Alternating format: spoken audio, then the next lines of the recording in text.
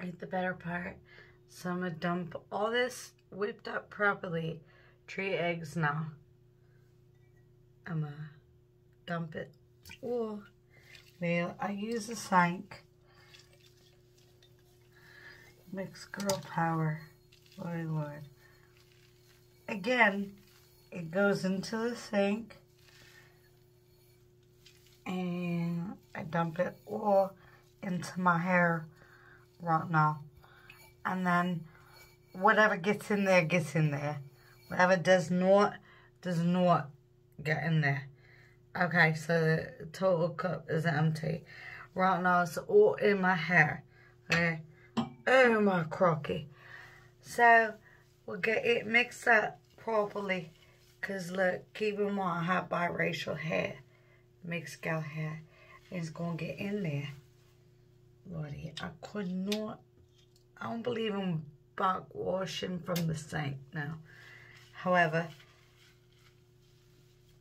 all that here, now, here and the now, here and the now. That's where we at. We can't put that in here. All right. So I let it marinate for at least 1 hour. 1 hour. 1 hour. If you have dry, brittle hair, like I do, my hair is very brittle. Coarse. I got coarse hair, like I do. Very coarse. AKA in American, they say nappy. Nappy hair. Nappy hair don't care. Very coarse hair. You want to let it soak. This is a shower cap like that. Just like that. Just like that. Let it soak properly. Let it soak properly and marinate in the shower cap. Kind of like you're marinating some meat. At least 1 hour before you rinse it out and wash it.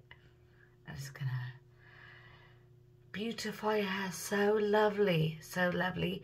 Because eggs also carry vitamin E, A, and biotin and folate.